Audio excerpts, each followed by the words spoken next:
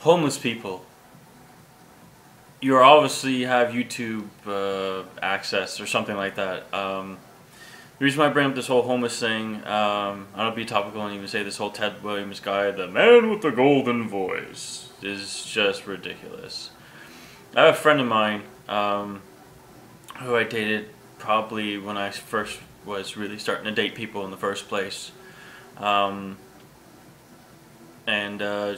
know, great sex, she was a little goth girl, that kind of thing, right? But as time has gone on, she is now has hepatitis C, and she's homeless. And what's fascinating and sad is that this very beautiful girl is now very much looks like a boy. And a lot of her photos that she posts on Facebook and shows her dumpster diving and you know, living in squalor and underneath bridges and with other homeless people and stuff like that, which is strange because I never thought her to be someone that had lost her mental faculty, but apparently she has, because much like this Ted Williams guy, a lot of people seem a little surprised that, you know, he's an alcoholic or he's falling off the wagon or that he's a big problem, stuff like that. I mean, yeah, he was the golden story. He was that, you know, like, oh, you know, this is like, oh, this poor homeless guy, he's got a brilliant talent. We need to save him so we can feel good about ourselves. And everybody did. Everyone wanted to give this guy a fighting chance, and he ended up falling apart. And a lot of people were surprised and like, oh no, Ted Williams, what happened? Just like, the reason why he's homeless in the first place is because there's something wrong with him. You don't end up homeless by choice. It's because there's something wrong mentally or addictions or whatever.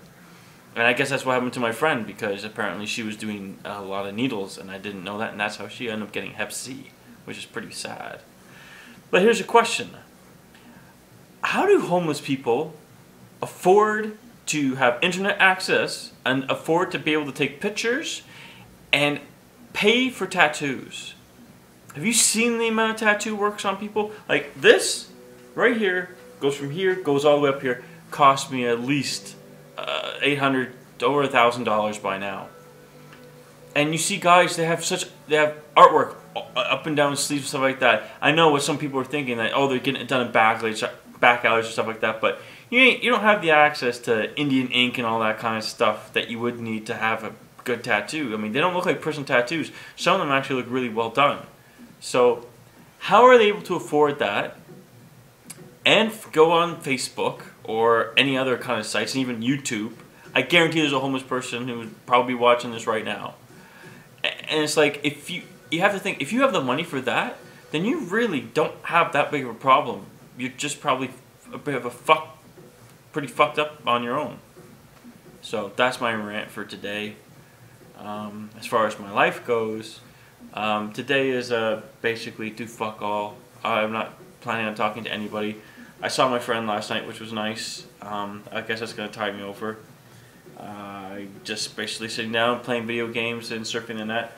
Still trying the online dating thing, and still no responses at all, which is very defeating in a way. But I mean, Valentine's Day is coming up, so I imagine there's going to be something that's going to happen. Regardless, I know I'm doing on Valentine's Day anyways, and I'm going to probably, one, feel bad for the fact that I don't have anybody. I don't care if it's a made-up Hallmark holiday or not. You don't like the fact that you're alone. You want that. You want someone there.